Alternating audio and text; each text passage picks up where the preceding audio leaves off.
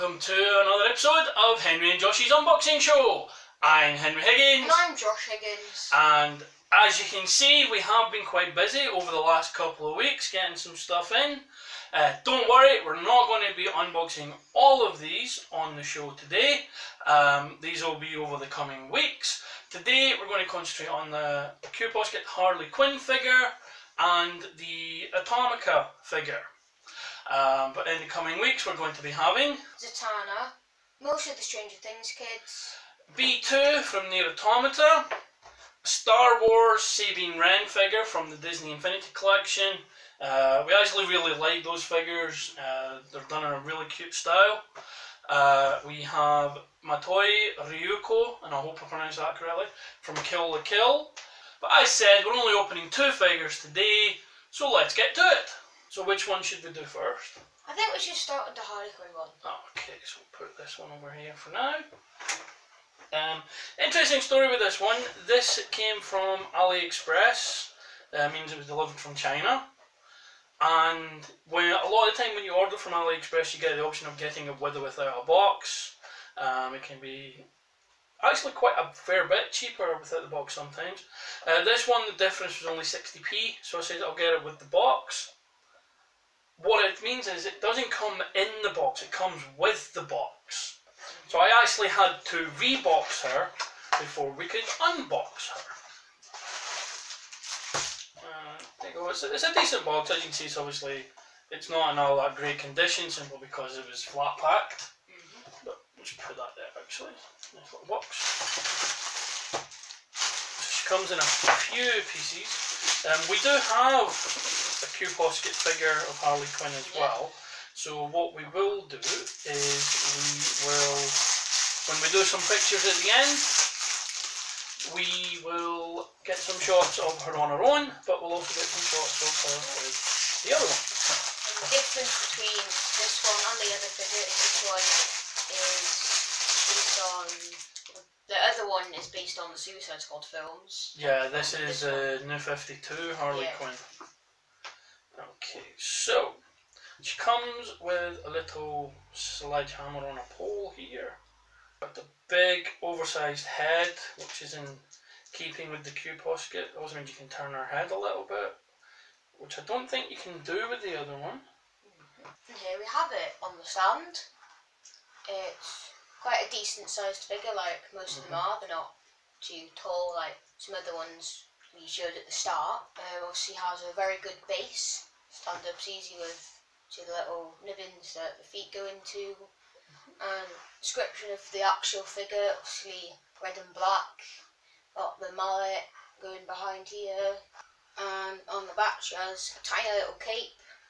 And like it is, usually the colour scheme really fits well.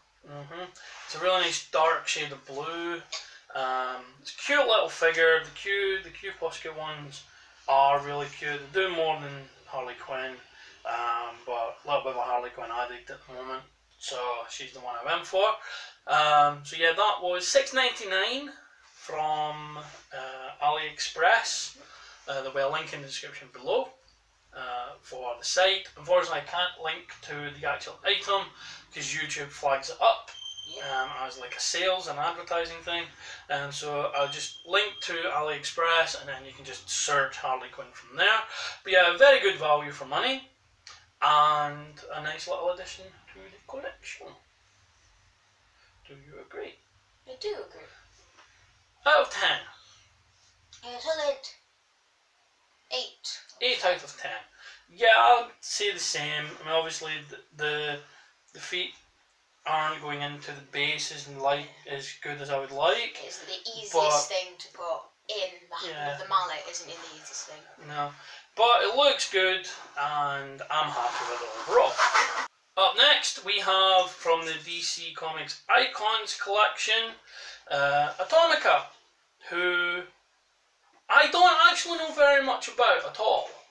She's not a character I'm familiar with, but the colour scheme really jumped out at me. And the fact that it comes with 3 figures, I was kind of like, yeah, let's go with that. So let's get her open and see what the fuss is about.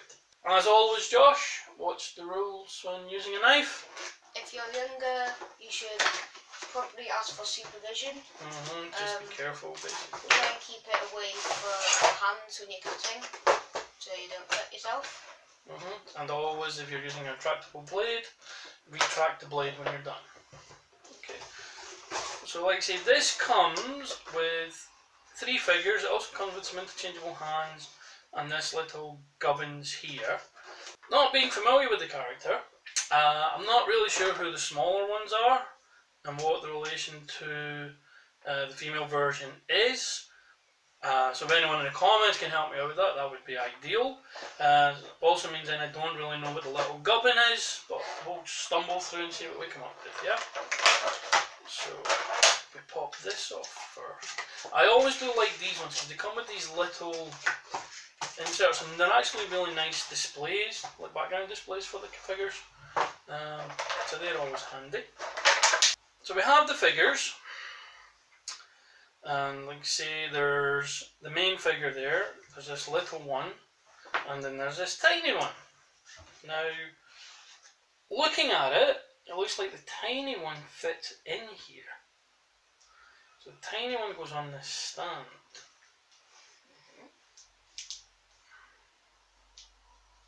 So that's cool.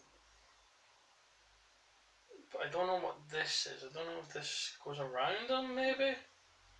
Because there's nothing. Oh, yes, there is. So that has a little stand as well. Now that is cool. You see that there. We'll get some good shots of that later. And so there's that figure. This one has some articulation. Head moves, shoulders and hips move on this one. So again, it looks like he is an actual bigger version of this one. So it looks like there might actually be some kind of rhyme or reason for them too. So the large one obviously has more articulation to the smaller ones. So going from the bottom up, it has articulation in the heels. Can move in all directions, up, down, left and right. On the knees nice double jointed on the knees, yeah. The hips can move forward and to the side. The wrists can turn. Yeah, and as you also got replacement hands, so obviously you can change it from open to closed hands gripping. Maybe she grips this as well, which could be interesting. She also has articulation in the elbows. It's a bit stiffer than the other ones, but still does have it there. The shoulders, I believe, do have some. You can move the arm up and forward.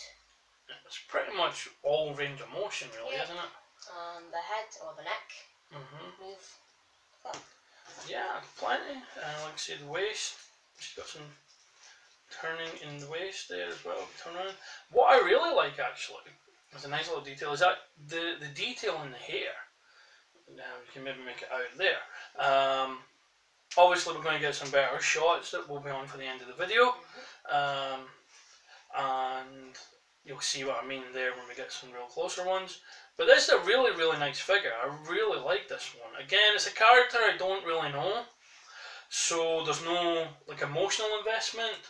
Like Zatanna, which we're going to be doing another time, is one of my favourite DC characters, so there's some emotional attachment there. Whereas with Atomica, I genuinely got her simply because I like the look of her. And in fact, she comes with these little men.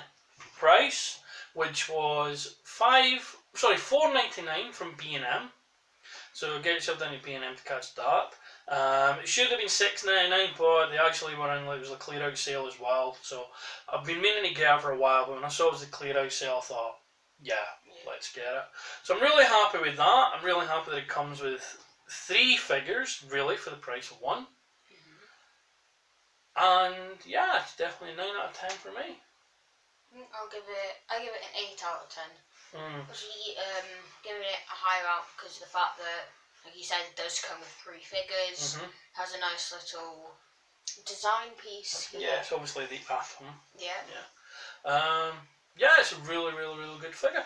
Can't really make it out from there, but there's actually a really cool shadow effect going on with the flash or the light from the camera, creating this lovely little effect here, which is really cool. So I'm more in love with this character now.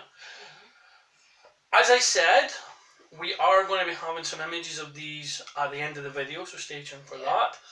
By the time we do the next unboxing video though, very exciting news, finally ordered a rotating, well, all turntables rotate, but a motorised turntable to display the figures. So it'll just be a case of plopping a figure on the turntable and letting it turn, so we can get some really good shots of that without the need to lift it up and turn it around. But for today, that is what we have. Very happy with those purchases. As I said, there'll be a link below on where you can get them if you're interested. Any final words, Josh? Thank you very much for watching. Please like and share the video, subscribe to this channel, hit the notification bell, and we'll see you all next time.